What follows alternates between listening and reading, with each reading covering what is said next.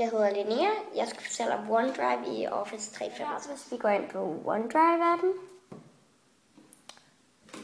så er OneDrive egentlig faktisk bare der, hvor man gemmer alle tingene fra blandt andet Excel, OneNote, PowerPoint, som er alle nogle ting inden fra Office 365, mener jeg.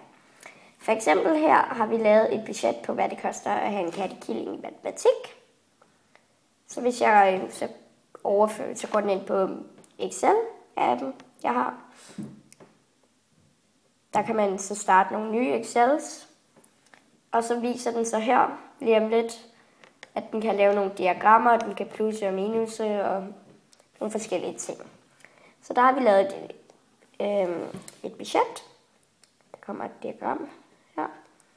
Og der hjælper OneDrive jo ved, at når man så går ud af det her, så gemmer den af sig selv over på OneDrive, og så kan jeg finde den lige her, meget nemt, bare ind under filer.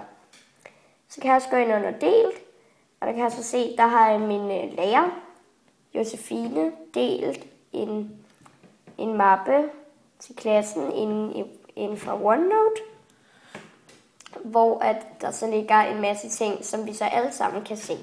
Har for.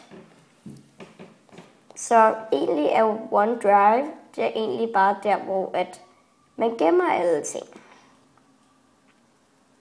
Og det er rigtig nemt at gemme det, og det er rigtig nemt at finde det, så det er jo smart nok.